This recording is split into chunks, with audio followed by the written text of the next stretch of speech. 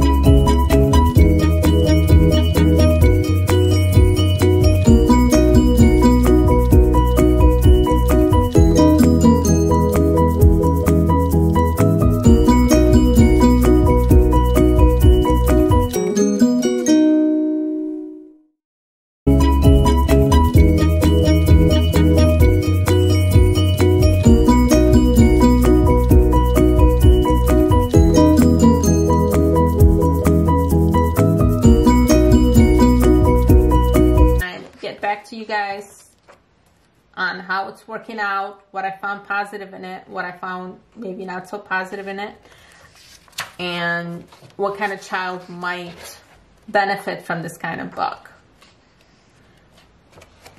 So Evan-Moor is actually pretty popular on here. You see a lot of people getting the Evan-Moor book. If you like it, let me know in the comments below if you've tried this before and what your thoughts on it were. What did your child like about this and what did they not like about this?